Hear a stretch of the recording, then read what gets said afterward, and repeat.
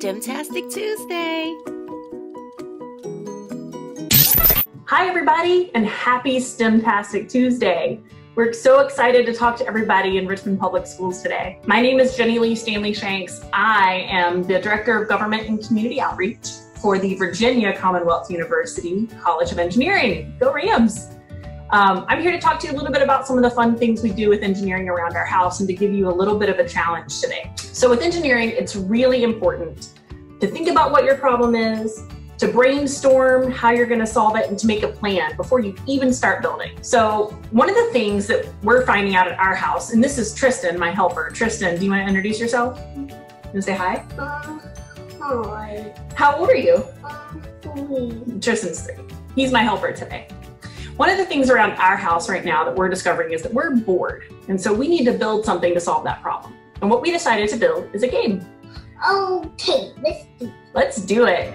So we gathered a whole bunch of recyclable materials and art supplies, whatever we had around the house, and we made a game. Yes. I know we can do this. We can do this. So our game that we made is called what, Tristan? The Winds of Change. It's called the Winds of Change, and it's a ball toss game.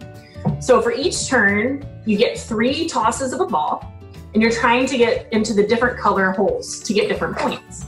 We made the game, but it's really important we made some other things, like the title. The title is very important because it makes people know that your game is fun and makes them want to play. You also create the rules. So for each turn, you get 3 balls, and you have your point system. So depending on what color container your ball lands in, that's how you know how many points you get.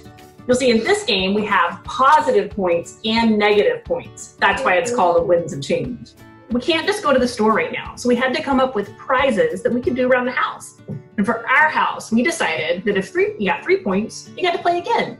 For 5 points, you got to do a karaoke song. And for 10 points, you got a dance party.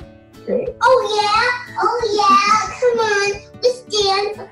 So here's our challenge for you. Come up with a game. Give it a cool title.